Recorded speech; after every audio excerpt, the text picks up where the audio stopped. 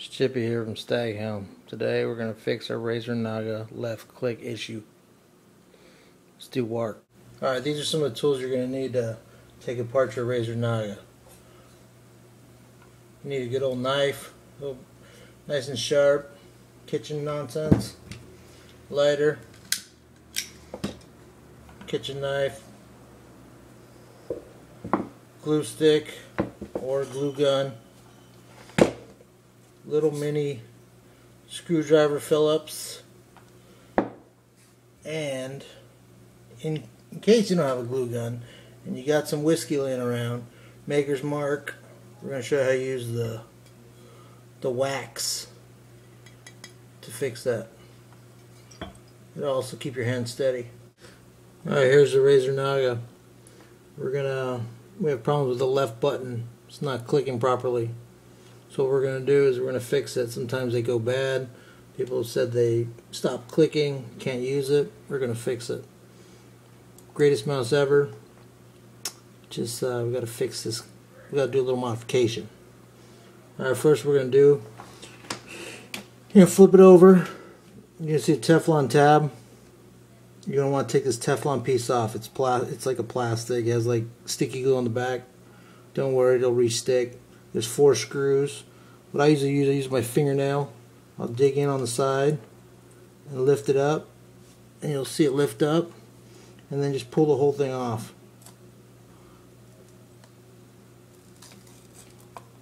Try not to stretch it too much. It'll come off pretty easy.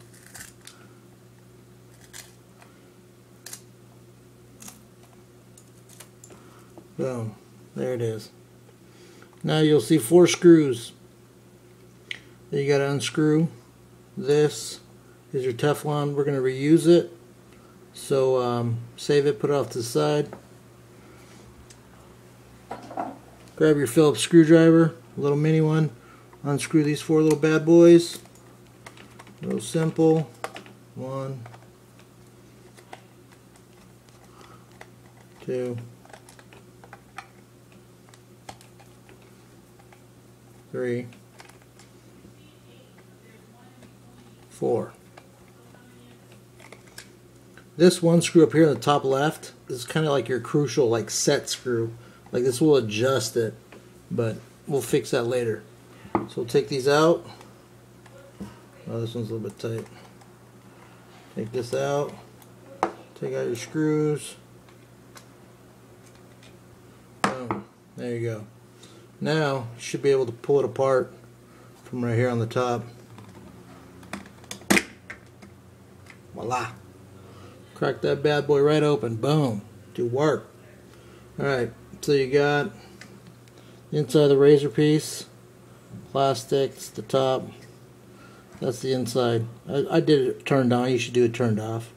You know what I mean? It happens. Alright, these are your 2 left click and right click. Here's your left click right here. It's like a little black with a little white highlight, and your right click. These 2 tabs, when you press it, you'll hear the noise. That's your click. As you can see on yours, on your left, you'll see a bunch of white crap that shaved off from the plastic. So what you want to do is just get a Q-tip, clean it up. You'll see a bunch of muck all around the edge. It's all like your dead skin crap. Clean all that off. Blow it out. Do a nice blow.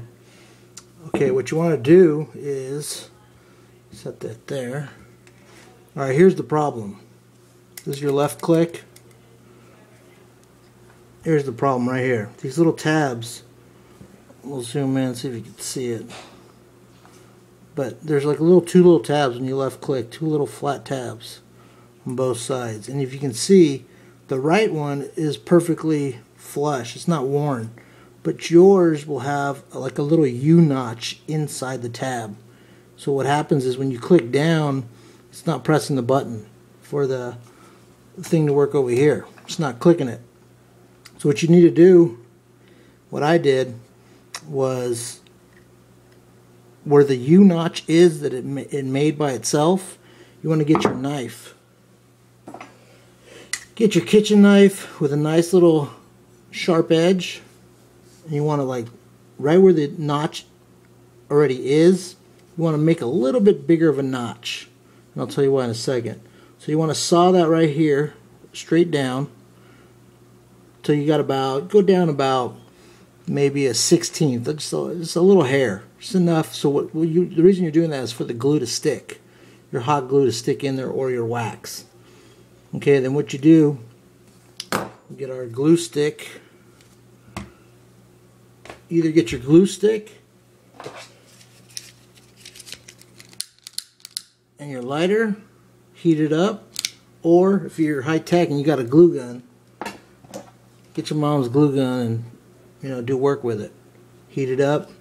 What you're going to want to do is heat it up, drop a little drop right on the tab, and then what I did is just like let it melt for a second and then pull it up and then blow on it, let it dry. Once that happens, you're going to want to cut the remaining. So what I'll do is I like to do the whiskey version. This one hasn't been done before yet, but I do the Maker's Mark version with the wax. Works just as good. Go to your dad's booze cabinet, jacket, whatever you gotta do, or if you're an adult, just go buy some booze and have a good time fixing your mouse. So what you want to do is you want to heat up the wax. You know what I mean? Just a little heat, warm it up. Gets warm really fast. So what you want to do is just drop a little drop. It's a little touch, boom, like that. Just enough for it to penetrate. And that's enough already right there. So you'll see where I put the wax right on the edge. Little red dot. Okay, what you want to do is get your sharp ass knife. You know what I mean? I like the big blade, sharp. Or a razor blade. I didn't have a razor blade. So what you want to do is you want to file it. You know what I mean? Let it dry. Nice and dry already, the wax. And just file the remaining excess off. So you're just kind of like sawing it off until it's flush.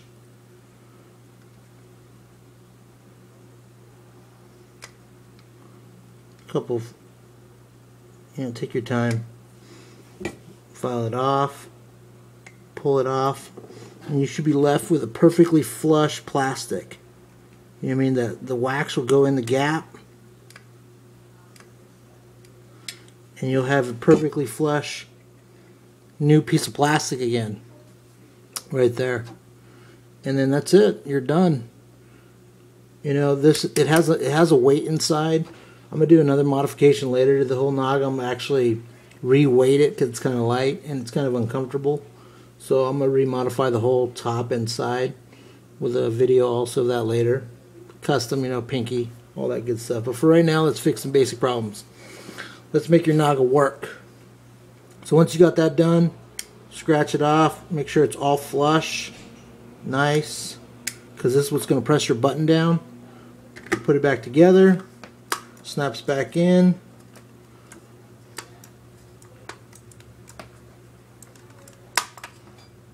Boom. Boom. Let's see. Alright, now look, now feel your click. You should hear your click perfect. Just like the right one. It sounds like brand new again. And you're like, yo, I got my shit to work. So, put it back together. Put your 4 screws back in.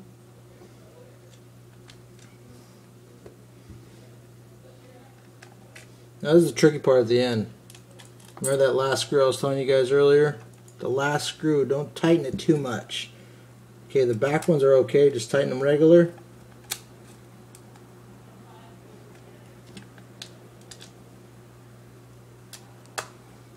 Boom, knock it out. There it is.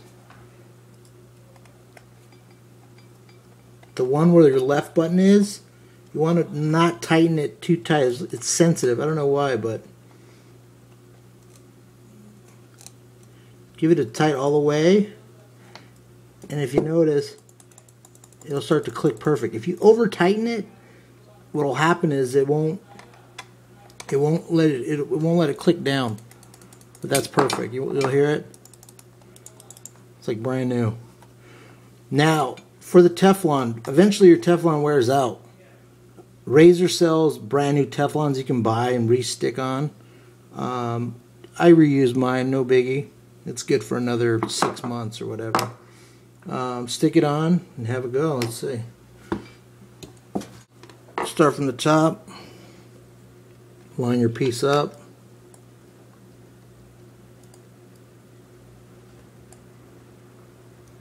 You know, trying to like just put it on nice, rough, not too rough, because sometimes it stretches. Put it on, just barely put it on just to make sure it all fits perfect.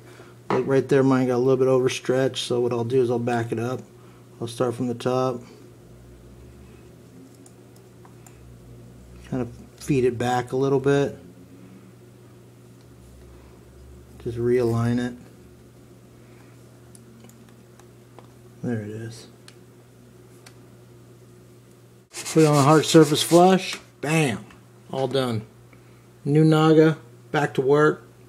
Let's game. Game on. Alright, this is Chippy, Staghelm, signing out. Fix your Razer naga. No worries. Peace.